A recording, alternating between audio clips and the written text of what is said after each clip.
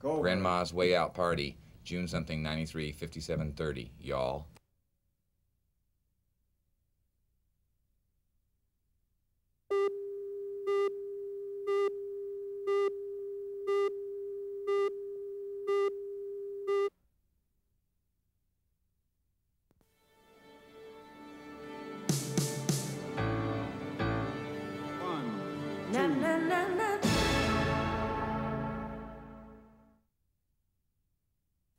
Grandma's Way Out Party is made possible by grants from the Dayton Hudson Foundation on behalf of Dayton's and Target stores and the Jerome Foundation. Additional support is provided by City Pages, the alternative news and arts weekly of the Twin Cities, featuring Linda Barry's Ernie Pooks comic. I'm Linda Barry. I'm a writer and a cartoonist and an Irish-Norwegian-Filipino double Capricorn. And all my adventures begin the exact same way, with a late-night phone call from my mother. Hey, Kevin, Mom wants to know if you want to come to Grandma's birthday party. Yeah. I'm Kevin Kling. I'm a playwright and storyteller and double Minnesotan with Iowa Rising. I'd been to grandma parties before. I thought I knew what I was getting into. I didn't know how I was going to tell him that it was in Seattle. 1,653 miles. Come to Grandma's Way Out Party, our wild road trip west. Come to Grandma's Way Out Party, her parties are the best. Follow us on your Harley, come to Grandma's Way Out Party.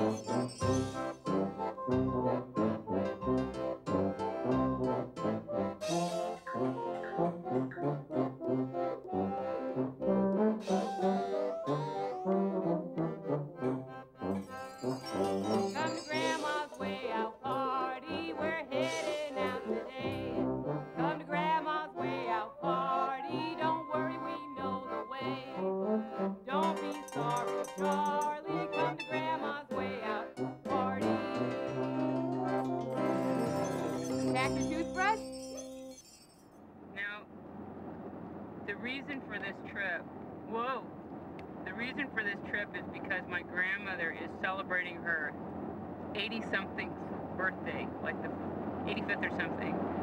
And we're going, and it's a big celebration. There's going to be a roast pig, and there's going to be a Filipino singer, and there's going to be dancing, and most of all, Kevin's going to meet all my Filipino relatives.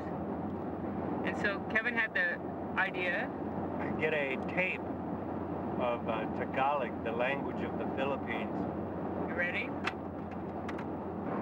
I think it takes General expressions. Good morning, Mr. Jones. Magandang umaga sa inyo, Ginoong Jones. Magandang umaga sa inyo, Ginoong Jones. You can do it. Good afternoon, Mr. Jones. I'm in Kimball, South Dakota, and I'm standing in front of Grand Slam taxidermy. And the Grand Slam are represented by the 4 sheep up above me, which are actually representative of the twins Kirby Puckett, Kent Herbeck, Chili Davis. And on the very far end there, that would be Harmon Killebrew. One of the things about when you're traveling and you're on that little magical groove that is part of what a long cross-country trip is that you'll start to see signs, I mean regular signs, and one of the things that I've found is if I read them like they are to me personally, like they're not just signs, but they're a sign, then I find that you get instruction on how to travel. And one of the best ones that we saw on the beginning of our trip was this place for Chef Louis, which was a steakhouse, and underneath it said, "Welcome as you are. Welcome as you are. Welcome as you are." But I knew a sign when I saw one, and that was it. Yeah, I remember thinking, I hope that sign's outside of heaven by St. Peter's pearly gates. Welcome as you are. We know for sure it's outside of hell.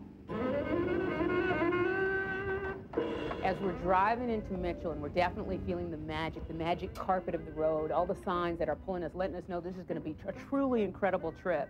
We see this sign at one of these drag places, like kind of backyard drag strips, and there was a sign that said, "Drivers and spectators." And drivers were supposed to go one way, and spectators were supposed to go the other. And I stood in front of it and thought, that's the central question of life, isn't it? Which do you want to be? Do you want to be a driver or a spectator? I went toward the driver's side. Kevin will tell you that. We saw this sign that said, "This is another good life lesson to build it and they will come." But what? Build what? I don't know. There's really nothing in the area. Hey, guys, build it and they will come. Build it and they will come. We were confused. We didn't know that the secret would be soon revealed to us. Ready to see Mitchell's Corn Palace? I'm not sure. I think I am. I'm a little nervous. What are you nervous about? Because I've never seen anything like it. It's entirely made out of corn. Yep. One thing I couldn't tell Linda was I'd never been to South Dakota. It's because the governor of Minnesota said they were stealing our commerce. So whenever we went west, my dad took us through North Dakota. The first time I ever saw the Corn Palace, I was on this long cross-country trip with my dad and my brothers, and my dad knew the Corn Palace was there, but he just pulls off into Mitchell like all he's doing is getting a cup of coffee, and we drive by it like he's driving like it's the most ordinary building in the world, and when my brothers and I start seeing it, we freak out. We're like, "Dad, Dad, look, Dad, stop!" And it took me years to figure out that he did that on purpose. I mean, that was the way he wanted us to find the Corn Palace.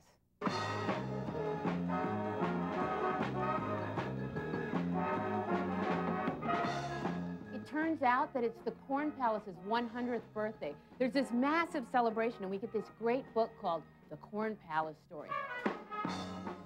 And I find out that back in 1892, South Dakota had a really bad name because of all the snowstorms and the insects and the droughts, and they had these terrible dust storms. They used to call them black blizzards, and they were trying to figure out, how are we going to bring people out here? And then one day, this guy goes, "Hey, I have an idea." Build it and they will come.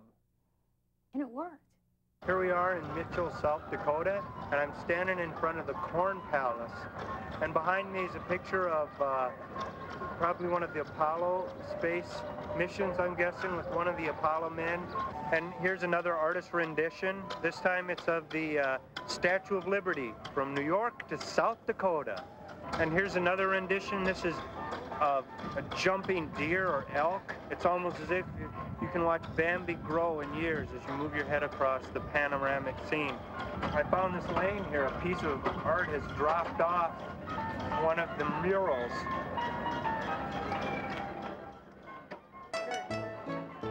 Dear Mike, get a load of this. I'm inside the Corn Palace. Linda says it's not as good as the outside, but I don't know. There's food. What's the best-selling item at the Corn Palace? And friendly people behind the counter. The hot dogs weren't so good, though. We could only eat 4 of them. And there's a display on a taxidermist's nightmare of South Dakota. We saw a fascinating movie called More Than a Building, and I laughed and wept, but Linda thought it could use a chase scene. There's souvenirs. Cool. And Linda met some Mennonite girls who stared at her in the bathroom. There's also corn murals on the inside, but they're treated with poison to keep away the rats. But the outside corn, anybody can eat. See you in 3 weeks. Kevin. Okay. All right. Let's get a shot of that. My contribution to the Corn Palace. True. Da da da da. A piece of history. I got it. There was a job to be done. Like, is the Y for yellow corn, or how does it work? Yeah, this is yellow corn, light red, dark red, medium red. How long have you been working on the Corn Palace? Oh, about 10, 12 years. Really? Wow. Did you grow up here? Yeah. Did you always want to work on the Corn Palace? No, I thought it was a joke. When you were a kid? We always, you know, you call it the world's biggest bird feeder, you know. We do got the fattest birds in South Dakota. They get fed good. Yeah. Do they come and eat off at the Corn Palace? Oh, yeah. In the wintertime, they live on this side. You see where they put their nest and stuff up here. Now, how does this work? Who does the drawing of this thing? Cal Schultz does. This is great. How do you do, sir? Cal Schultz. Beautiful. We actually met the guy who designed all this, Cal Schultz. He's been an art teacher for 36 years. What's your favorite one you ever did? 1989. That was the year he let his 9th graders do the seed mosaics. I would have loved to have been in his class. I would have given anything to have worked on the Corn Palace when I was 14 years old. Me too.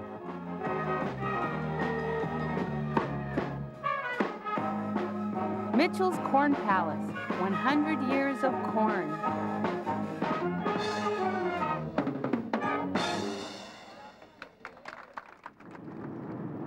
It's nasty. Bad out here. Bad. Bad. Badlands.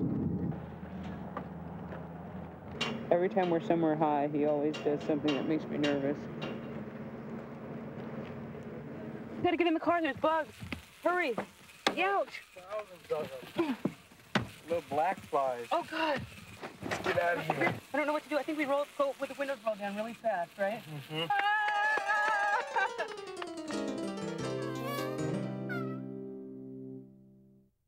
Now where are you? About 2 miles from Mount Rushmore phases. And we're at Horse Thief. It's a Horse Thief campground. Mm-hmm. We're camping out on granite. Hey, Kelly, what are you looking for? Coffee. I don't care about the head. I usually make the coffee as potent as the present administration. So, How's that coffee? well, we might not have strong coffee for a while. Where is he?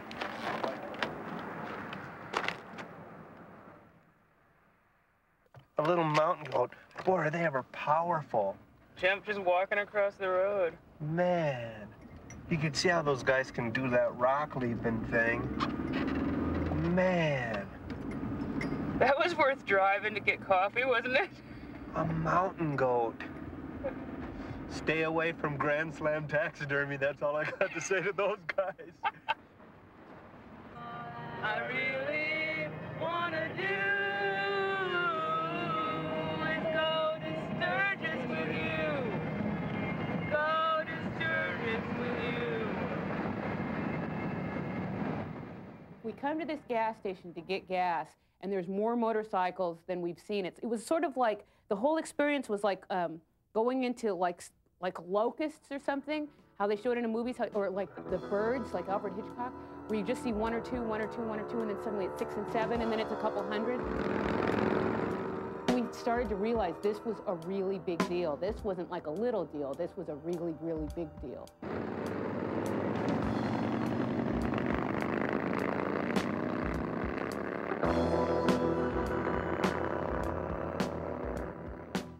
Sturgis is a little tiny town. It's a one street with a bunch of businesses on it.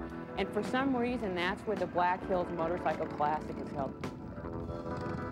I mean, that's where all the bikers from all around the states come together as brothers, as a tribe, and get together and do their biker things. And within Sturgis, there are all these different contingents. There's like the outlaw bikers, just like you imagine what bikers would be, you know, like that look like true badasses. They really do look rough. But then there were all the Christian bikers, riding for the sun. Yeah, the Christian bikers, that caught us off guard. And I had never heard of any bikers for Jesus before. Oh, yeah, we've been here since '86. Was my first year, but here you get blessed, you know. I had this track that was called, they handed it to me, it was called He Would Have Ridden a Harley, and who the he is Jesus. But it's this thing about what bikers and Jesus had in common. And I'm telling you, when I read that, I suddenly had this thirst for religion. I mean, it was like this, there was something about the fact that as I was growing up, that the church was always like, it was so good, it was such a good place, that was God's home. It was such a good place that I felt like there was no way I could be that good without lying when I walked in there, that I would be a big liar. But once I saw these guys having their thing with the Lord on a Harley, maybe there is a way to worship God and ride a Harley at the same time. Cities, how you doing? We're live here in Sturgis, having a great time. This guy had the head and the whole back of the wolf going down, but he was so big you couldn't tell. So when he turned around, you could see this stretched out wolf on his back that didn't even fit. And he proclaimed Linda his queen. And there she is, here in the middle of Sturgis, in the middle of the Black Hills. Here we go. I'm the luckiest woman in America today! I loved him so much. You know, he's the kind of guy that makes you want to be fat, you know? Of course, man, if you're going to be an animal in the jungle, don't you want to be a big one? You know what I mean? Do you want to be like a little skinny one eating like one piece of lettuce? Or do you want to be like the big guy with the big turkey leg that's real friendly? Hi, hi, come eat at my table.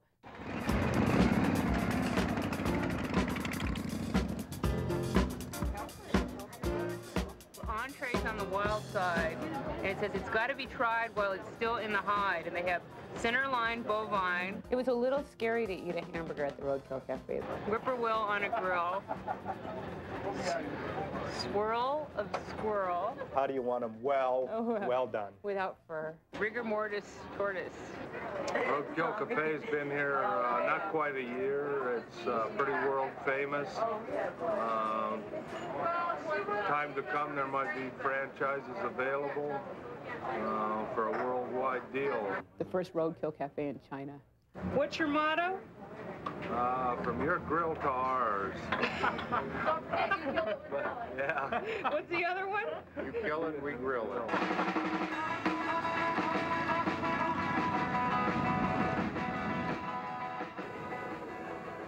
The tattoos, almost in every place you'd go, there'd be somebody grinding away on a tattoo, working on somebody. What do you do, Terry?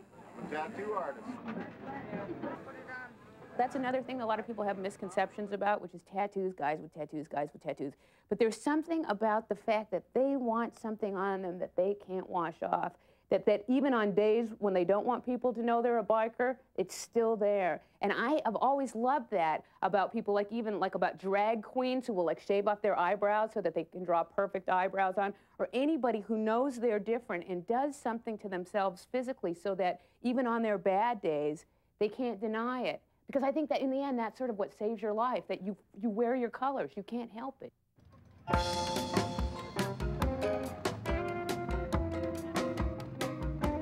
This lady could make you forget you were getting old. She had this webbed outfit on. The webbing would just barely cover certain parts, and it was very strategically planned.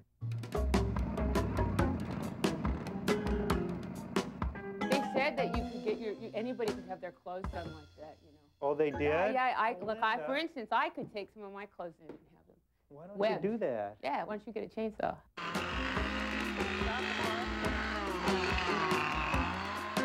You know chainsaw art? A lot of people don't think it's art. And the reason they don't think it's art is because they never saw the guy making it. And you sort of need, what I'd like is I would like one of those chainsaw sculptures of an eagle or a bear, whatever they make, and I'd like the guy with the chainsaw. I remember we were in the car pulling up and I saw him and I remember saying, "Come slow down, I want to take a picture of these sculptures." And this guy was like, he looked like Thor. He like had all these muscles and these goggles on. He had this big chainsaw. It was one of the wildest things. I mean, I remember I didn't have an appetite. I was starving. Then I saw him and I felt like I never wanted to eat again. I had been totally fulfilled. All I wanted was a cigarette and a nice beer. It's great. This thing, I highly recommend the rally in Sturgis. This is so cool. It is cool, right? Oh, I just ran over some animal. I mean, it had already been run over a lot. Maybe we should scoop it up and rush it back to Sturgis and get on the Blue Plate special tonight. Ready? Uh-huh. Matigas ang ulo ni Linda. Matigas Ulo ang ulo ni Linda. ni Linda. Hard is the head of Linda. Hard is the head. Matigas ang ulo ni Linda. Naku po. Sometimes it sounds like a brick falling down the stairs. Goodbye. I had a delightful time. Paalam na. Ako'y nasiyahan. Oh, naku po. Masarap, Grandma. Mom was teaching me, I asked her how to say happy birthday for you. How do you say it? Happy birthday. Happy birthday. Happy birthday, Grandma.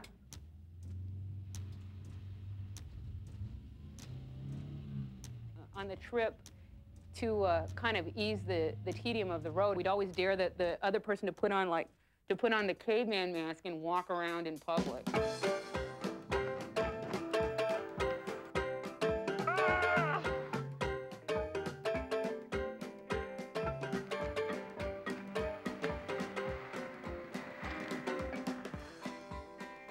And all of a sudden, this guy comes pulling over with a big old chew in his mouth.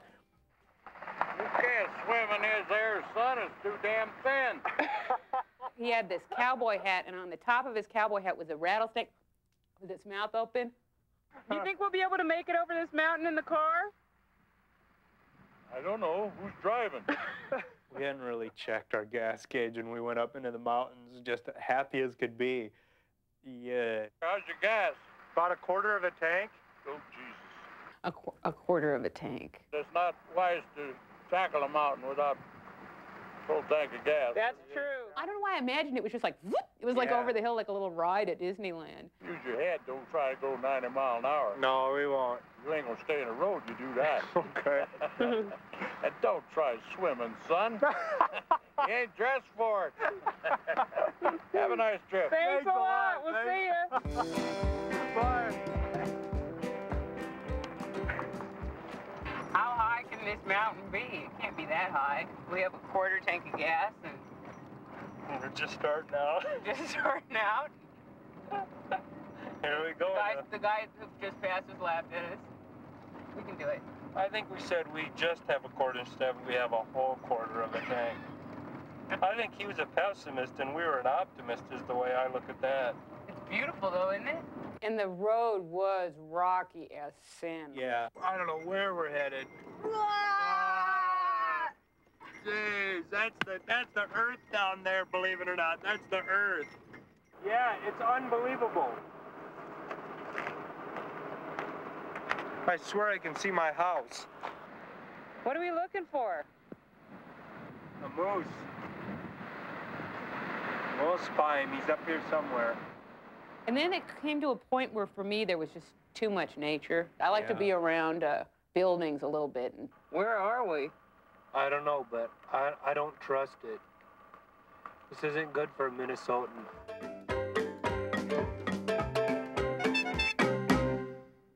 I wanted to see Old Faithful because you grow up hearing about Old Faithful your whole life. It's a geyser. It's a piece of the earth that comes shooting out on time. It's not like Mount St. Helens or something that you can't count on. You can count on Old Faithful to go up right when you're standing there waiting for it. If you're standing there waiting for it. Just missed it. Said it was the best one around here. We missed it, huh? Just missed it. Oh, no. Was it good? Well, yeah, it was. It lasted. We thought it was gonna. We had like a false alarm. The last one was pretty good. Really? Yeah, it went up pretty good. But it just went off about 5 minutes ago. Oh. How do you feel about missing Old Faithful, Kev? I'm bummed. Too bummed to talk about it? Really bummed. We missed it by just a couple minutes. Why'd we miss it? Because we had to go to the bathroom. I can't believe I saw a mermaid. Maybe a miracle will happen, it'll go again. There it is. There it goes! Just as soon as Yeah, we missed it. Can we hang around here long enough? Yeah, we could see it. It said it goes off every 33 minutes, or the average is 64 minutes, or the longest it waits is 91 minutes.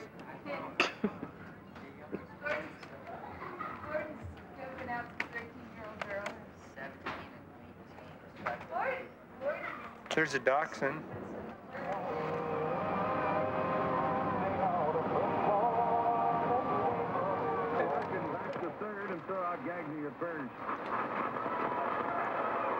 This is the kind of color that goes better inside your body. The infield goes back to its normal depth. Now Black, who bounced out to the second baseman player. Oh, he is now working from a full windup. It just tingles my chakras. We heard this singing. I mean, this really wild singing. It sounded like the wind. You'd hear it, and then it would be gone. And then you'd hear it, and it would be gone. And we just started running toward it. Is it? Yeah, where is it? Where is it?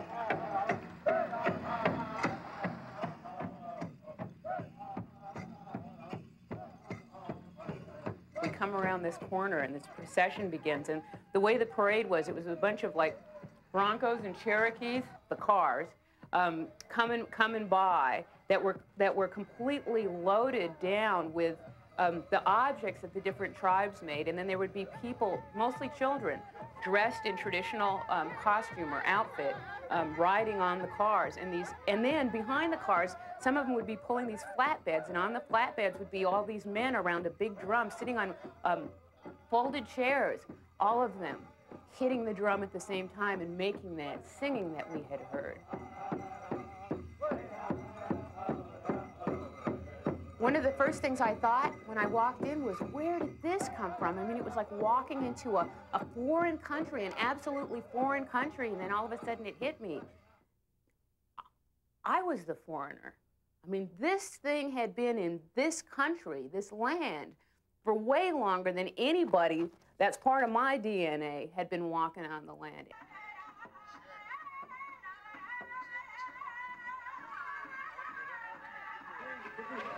That I had no idea what I was looking at, no idea what the people were doing. And I remember being struck with this anger about, why didn't I learn it? Why didn't I learn it in school? Why wasn't it part of our curriculum? How come I could walk into this thing that had been here as long as the dirt in this land had been here, and I didn't know a thing about it?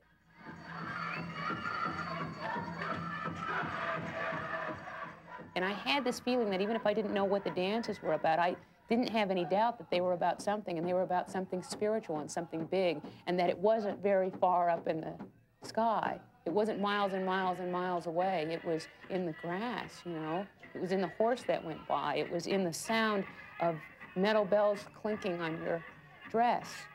It's there. It's also in your body. It's in your own body. Absolutely. These women were dancing in these beautiful medicine dresses that made all this clinking, this absolutely rhythmic clinking. And when I looked close, the little things that were clinking were the top of Copenhagen snuff cans.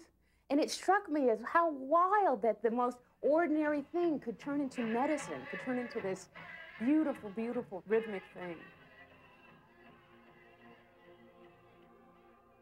What I've always done since I was a kid is when I felt lost, I start drawing.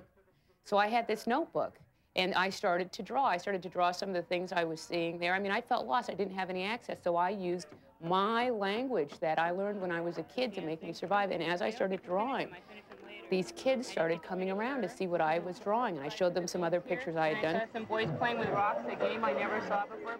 And then I drew their portraits. I drew a portrait of Jake, and I drew a portrait of Desmond, and my intention was if I was going to draw them, I was going to give them the picture. I mean, that was the whole thing. I didn't want to just take a picture. I wanted to make them something, make a trade. And we sure did make a trade. Don't you have two of these things, round things? Yes. I did not notice that. See, that's what you should be doing this. Yeah, but Okay. Desmond, he had this magic about him. You knew you were meeting one of those kids, you know. Jake was a whole different story. Yeah. Jake was the daredevil man. And what he wanted to do with his life was become an engineer. And the reason he wanted to become an engineer was so he could build the biggest, scariest roller coaster anyone had ever built. And the reason he wanted to build it was so he could ride on it. cool. During the course of drawing, which is, you know, a process where somebody sits very still for you and you talk back and forth, in that quiet space, we made a connection with these kids that was really, really fortunate for us, because I felt like, you know, at least I had some glasses to put on and begin to see the powwow, at least with some sort of context. They drew little pictures for me, too. And what was funny was there was one picture, I think it was Desmond that drew it. It was like this pole sticking up with these feathers hanging from it. And once he drew it, I saw them all over. And the same with Jake, when he drew that little man. It was like a little man he's like a medicine guy who walks backwards and he plays a song out of an eagle bone. But he said, "You don't know about him?" He said, "Everybody knows about him. Everybody knows about him." And I thought, wow. What's your names? My name's Jake. Jake? And what's your name? One more time? Carrera. Carrera? And what's your name? And then the time came for them to compete. And I remember getting this really nervous feeling for them because they were competing against each other, and we loved them both. And then we found out that that in that particular case, the prize for winning the dance was a cash prize. Desmond told me that dancing was fun and he loved to do it, but there was a little bit extra weight on it. He said that he really had to win. He said they had $7 worth of gas in the tank, and it took $20 to get home.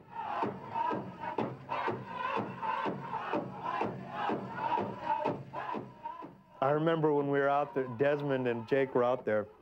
They're the best. They were the best. We're sitting there, they are the best, they are the best. Of course Desmond's gonna win, there's no question. He is the best, and he was, though. Well, he was. Yes, he was the best. He was the best. But there's something that happens when you fall in love with a kid that's this sort of natural biological thing, which is they suddenly become the best to you.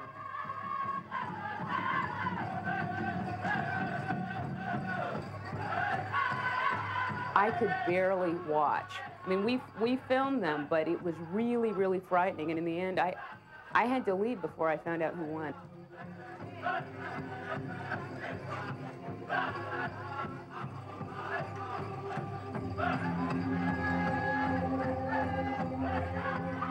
We got in the car and we were driving quiet for a long time, just letting it come in.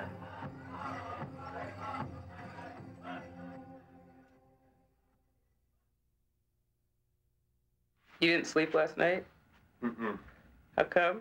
There's a train went by every hour. I had nightmares. There's ghosts in this room. I'll bet. And then the children woke up. And I didn't have the heart to yell at them because my brother and I used to run through hotels too. And I know the fun attached to it.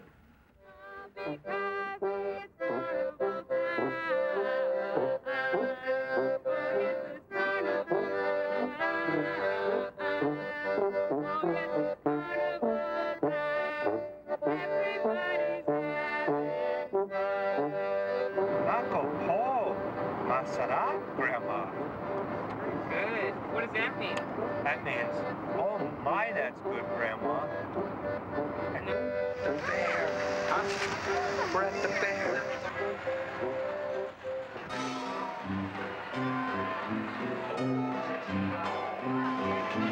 What'd you win?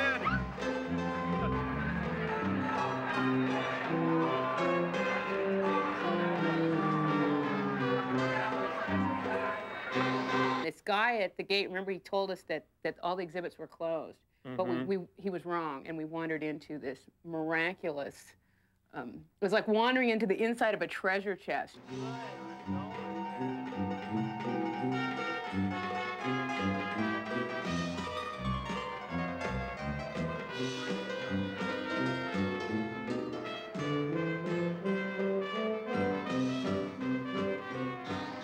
It was like being at the Louvre for kids because, you know, at the Louvre, everything's crammed in there, so you gotta really kind of pinch your vision down to see what's in there.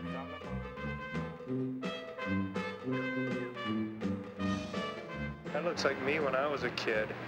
It's Eric now, but I know just how Eric feels. And it's this big moment when you can actually put a person on paper. And so once you can do that, you can say that's a person I hate. That's a person I love. That's my dad. You can put anyone you want in there. I mean, it's a real powerful moment when you can take all this stuff that's inside you and put it on a piece of paper. I like this. Dad, be quiet, son. And George Bush. The President of the United States. Fuel for an alien. I started drawing because I was transferred to a new elementary school in the 1st grade, and I couldn't make friends with the girls. I couldn't, because I was kind of, I looked like Alfred E. Newman. I sort of had kind of funky little clothes and stuff, and my teeth were all messed up. And I didn't have real good social skills, and we were studying the letter O. It was the alphabet. We were studying the letter O, but I could draw a little bit. And so I drew the letter O, and the word was orange. And then we had to illustrate it, and I thought, I'm going to make a picture that's going to make these girls like me. And I did. I made this picture of an orange grove with a river running through it with little goldfish, and sure enough, the queen girl, Nancy, comes up and wants that picture. And then I got to do copies of it, and all of a sudden, I was, you know, I was in. It's worked ever since. It's never failed, actually. Oh, great. Here, now are you in the picture? Uh-uh. Now are you in the picture? No. Well, help me out. You were asking. Okay, now I think I am. Well, we wrangled in Butte. Yeah. The odometer just flipped into fight. You know, it went from love to fight. In Montana is where you can get the big square donut baked here every day. I'm having mine with low-fat milk. I ended up heaving those out the window. The milk dropped, and that kind of just, that was the unleasher to one of our, I don't know, the road-weary travelers kind of, yeah, we got into one. We had been in the car prison too long, and just, I mean, when I get mad, what I do is litter. That's like me getting evil, is hurl some litter out the window. Yeah, and it was on a clover leaf, turning back to Butte, because we drove past Butte, and Linda, I always wanted to go to Butte. I said, you don't want me to go. It's an insane kind of fight you can have on a trip when you've been together too long, you've been brushing your teeth next to each other, there's been no time apart, and you say something ridiculous like, you don't want me to go to Butte. You don't want me to go to Butte. All right, I'll turn around, and we did the old 3 clover leaf thing, round, round, round, and it was on one of those. The milk carton went out the thing, and then a few miles later, we were going, and Linda says, you know, that was funny. I threw that milk carton around. That was funny. We should be laughing at that. And I thought, yeah, that was pretty funny. But we never did really break out laughing on that one. But you didn't want me to go to Butte. But I took you to Butte. Yeah, but you drove past it. You knew I wanted to go, and then you just drove past it. But then we got back there. Yeah, but and you saw your door. Yeah, but I didn't want to tell Kevin about the door. I was so mad at him that I wouldn't tell him about the door. I said, why don't you walk that way for a while? I'm not showing you the door. And so there were 2 thrift stores next to each other, and we each went into a different thrift store. Yeah. Remember that? Yeah, that was very heavy. But by the 3rd thrift store, we were making up pretty good. Yeah, it's lucky they had 3 thrift stores. That's all I got to say about Butte.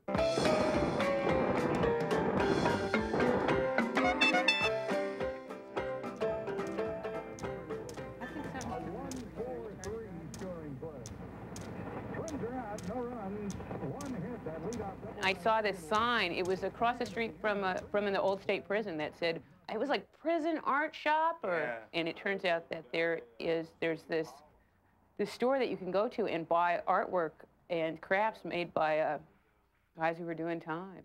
I repaired one that was made in 1892, had the date 1892 on it, and I'm trying to buy it and have the set, one 1892 and one 1992. That'd be neat, wouldn't it? That'd be neat. One of the things that they do at that shop is they hitch horsehair. Yeah, on those belts, about 1 inch an hour is about as fast as you're going to get.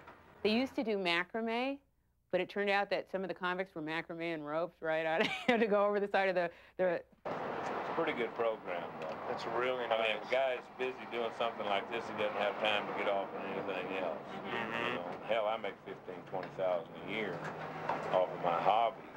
And, that works. You know, that's pretty nice, I'd say. Really nice. Yeah.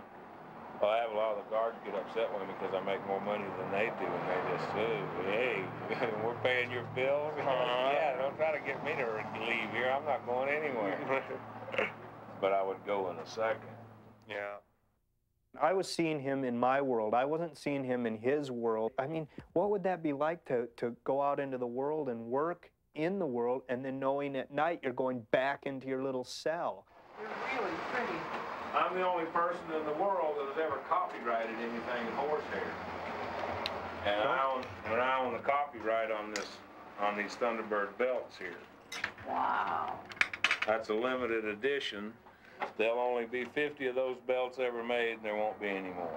I bet this guy, while he was growing up, would never dream in a million years that he'd be hitching horsehair. And not only would he be hitching horsehair, he'd be doing it in such a way that he felt so good about it that he had to protect his design, like with a copyright. I bet in a million years they could have never predicted, you know, when they were their tough, swaggering 19-year-olds, that they'd be sitting there making these beautiful things. Wow. I was thinking about how, yeah, the mind is a powerful thing. Yes, it is. You know, you get the mind on one side and desire on the other, and the guy goes, "You got problems." You got problems. How are we going to connect the dots? All right. I think that was like a key moment between us and that guy. Something opened up at that point where we weren't just talking about things lightly. I mean, we were actually somehow coming to the same place. What's this going to be? That's just fooling around? That's your present, Linda. How's that? Are you kidding? That was just an old experimental piece, and I had no idea what I was going to do with it. So now I know. Stop back and see us. Bye-bye now.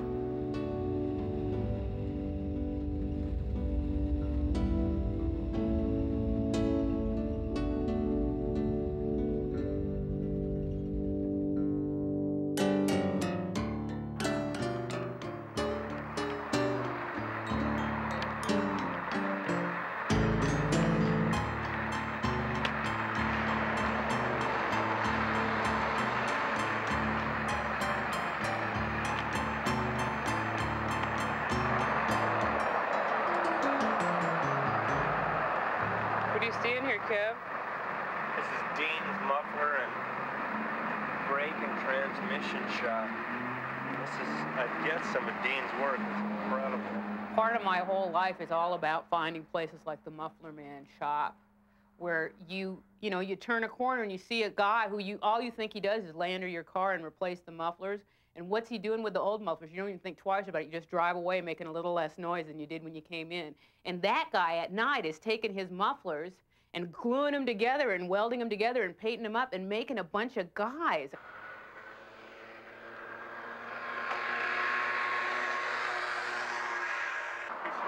Pitching horseshoes. Oh, he is.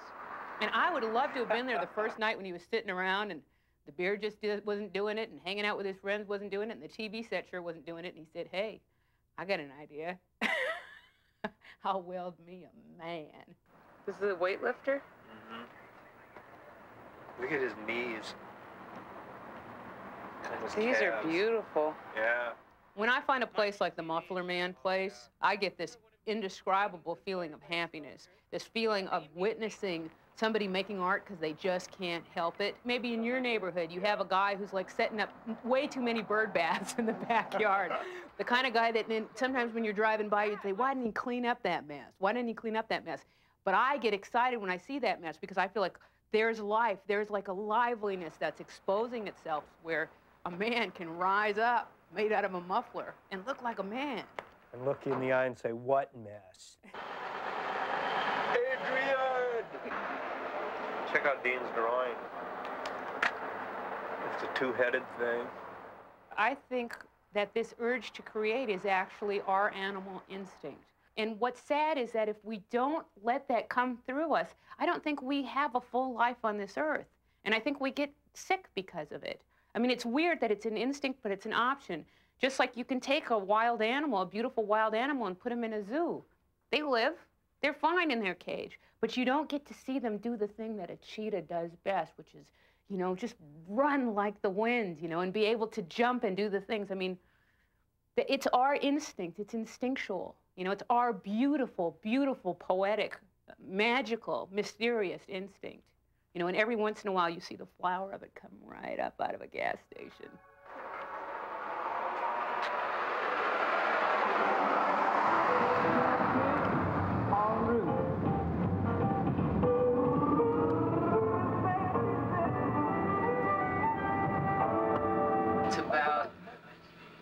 2 in the morning. And we're really tired, and we have to be in Seattle by, I'd like to be there by noon tomorrow, because my grandma's celebrating her 80-something birthday, and they got a pig, and all my relatives are going to be there. So we drove for 16 hours today. Maybe it was 12, a long time, and now we're here.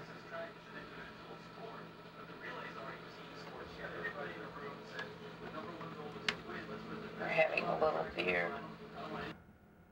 Honey, I'm gonna go over to the Happy Chief and get some coffee, okay?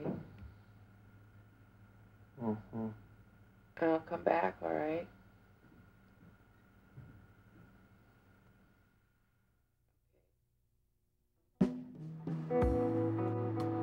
40 minutes outside of my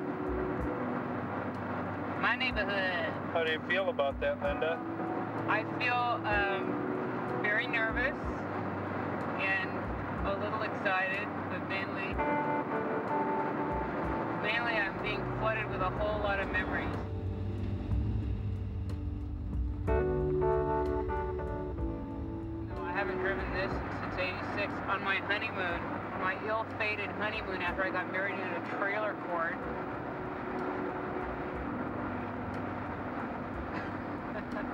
I should have known. There were all kinds of signs that that marriage wasn't going to work.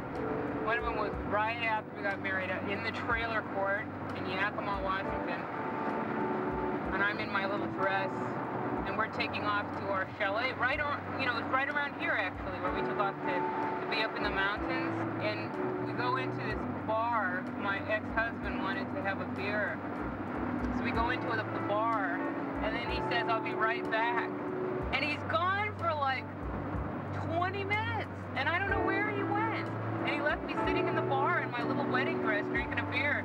And boy, the guys in the bar teased me. They ran out on you.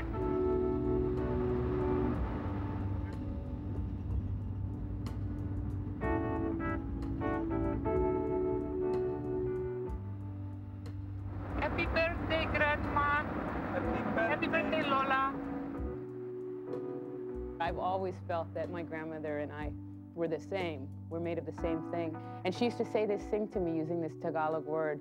She'd say, "You and I, we are parejo, the same. We are matapang." That means very strong. We will even fight the aswang, the vampire. She would say that to me all the time. So those were the Tagalog words that I love. Saan ang tungo? I am sleepy. Inaantok ko. My grandma she's this little tiny woman. Her best friend was a midget, this guy named Raymond with this really big head and was missing a bunch of fingers. So the house everybody was sort of the same size. And my grandmother, to me, had these supernatural powers. When she smoked cigarettes, she smoked them, there's this way called sapalpal, and it's with the lighted end in your mouth. She smoked her cigarettes with the lighted end in her mouth. The reason being is that when you're planting rice in the rain in the Philippines, you can't have the lighted end of your cigarette sticking out because it'll get wet and go out. So lots of people know how to smoke with the lighted end in their mouth. And then I think, to me, she was like this person who could do all these other, just amazing things. The last time I was really, really broken up, really, really depressed, and I was kind of talking to her about how sad I was. And she said, Linda, the world is so round. And I remember she just mumbled up, "Yes, it is. It is so damn round." And too much traffic. There's the Space Needle. I was up there when I was 4, the year after the World's Fair.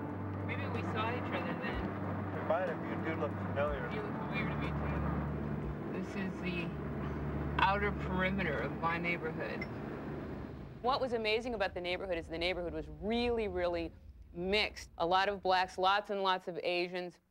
But the thing that was most interesting about it is that, by and large, it was a neighborhood of mixed couples. I know that how I see the world has everything to do with not being with a group of people who were all of one sort. The other thing that I run into as I come into my street are not only my own memories, but all the stories that I've written about that street that have either been autobiographical or absolute fiction, but they've all taken place on that street. where I grew up, Kevin claimed. We still have crack houses, but they're painted. This is the world that I was riding into. I was definitely in the passenger seat. The driver's spectator, I was the spectator.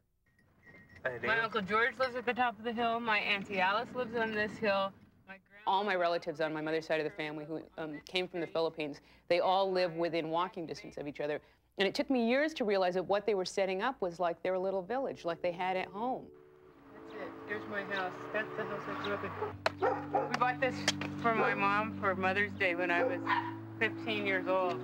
It was a little tiny thing. Hi, you guys.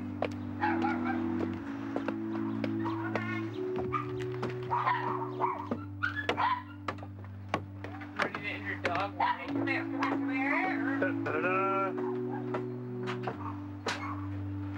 Hi, hi. Come in quick, Kevin. Hey, you guys. Wait. Look over How are you? You look beautiful. Let me see. Turn around. Turn around, let me see both sides. Yeah, it's Grandma, all right. Ever since my grandmother, I think, hit 70, every year my family has a surprise party for her. And they set it up in different ways. Oh, Grandma, someone who you barely know is going to take you to bingo on your birthday while everyone else is gone. On this year, it was going to be that Kevin and I were going to come in to take her to dinner.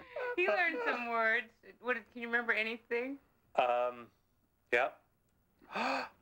Mahal kita. No. Nako po. Masarap, Grandma. That's very good. Oh, my grandma, that's very delicious. Yes. Yeah.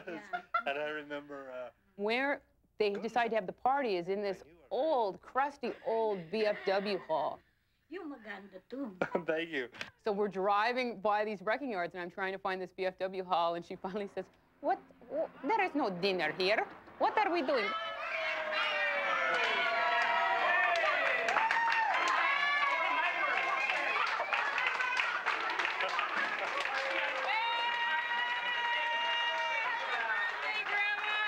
I walked in, and it was everything Linda said. Happy birthday! And looking around at all these people's faces that were all this mixture of colors and people and couples, it was just a big surprise for me.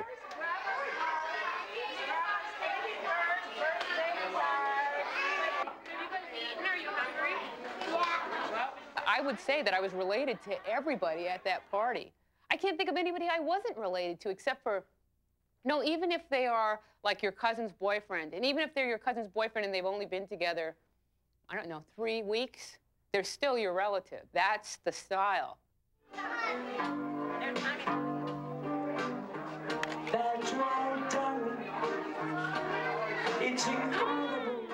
I remember looking across the room and seeing this table full of food. I didn't even know what any of it was. Potato salad on the end. That was the only thing I could identify. Hey, Grandma, will you tell me what all the food is? Dinuguan. Dinuguan. What's dinuguan, Grandma? Meat cooked with the blood. Dinuguan with the blood. Oi. See, Uncle George, he decorated it with flowers on the ears. Adobo, yeah. Yes, adobo's good. And this is what we call this. Potato salad. Potato salad. I was so excited for you to get to eat this stuff because I knew which stuff would blow your mind, and also which stuff to definitely that you have to grow up into it, you know. Yeah, when we were going through the line, I had my plate, Linda. No, yes, no, no, yes. I wouldn't have known.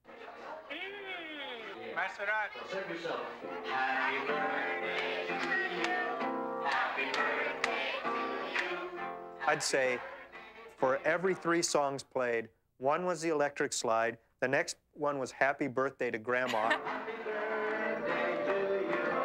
And then we'd hear another song, and then electric slide, and everyone would be up dancing again.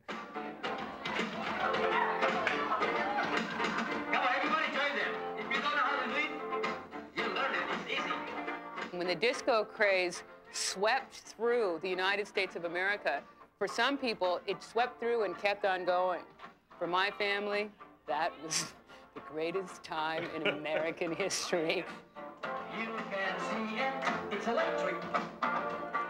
One of the things that I find really beautiful about it is it's an organized, ritualistic dance. I mean, even if it's in the sort of ugly, crazy costume of a 70s disco hit, so that you can look at it and think what you're looking at is something that's kind of cute and kind of corny, it really is a little tribal moment on the dance floor.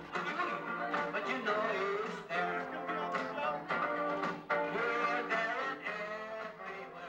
And so when my family gets together and does that dance, you know, it's always this really big moment. That's my tribe.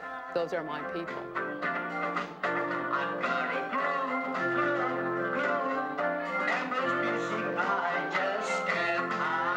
It's 11 o'clock. We've been here since 5, and Grandma wants to hear ABBA.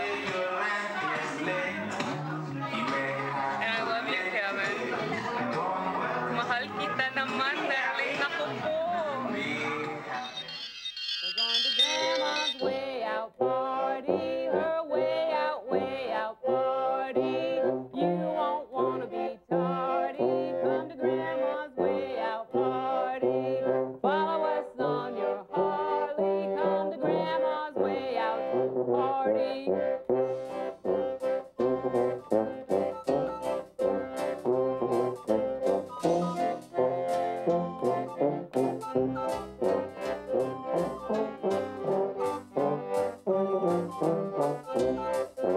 We're going to Grandma's way out party, her way out party, where the Philippines meets Killarney, at Grandma's way out party. Don't be sorry, Charlie, come to Grandma's way out party.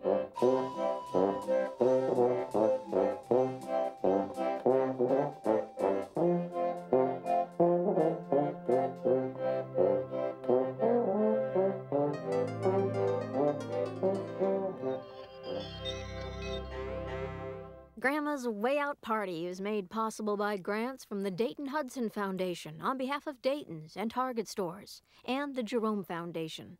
Additional support is provided by City Pages, the alternative news and arts weekly of the Twin Cities, featuring Linda Berry's Ernie Pook's comic. This program was produced by KTCA, a Minnesota original.